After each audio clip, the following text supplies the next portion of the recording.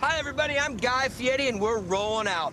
Headed for some of America's greatest diners, drive-ins, and dives. Okay, this trip, I like the way that's looking. House specials, like a ham and egg pancake. That's weird. That's weird. At a Seattle joint where they're smoking salmon in the parking lot. I think this is what everybody expects to see when they come to a breakfast joint.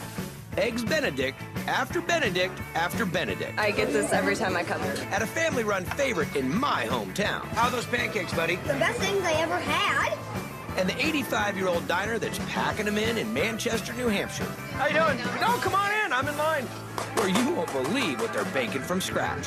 It tastes better than the real thing. That's all right here, right now, on Diners, Drive-Ins, and Dives.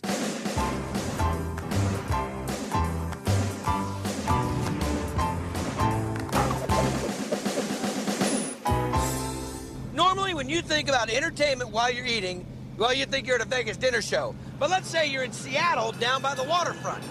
You'll find an entertaining crew serving up stuffed grape leaves, smoked pork Benedict, and some killer homemade blueberry pie at a place called Fula's Offshore Cafe. Welcome.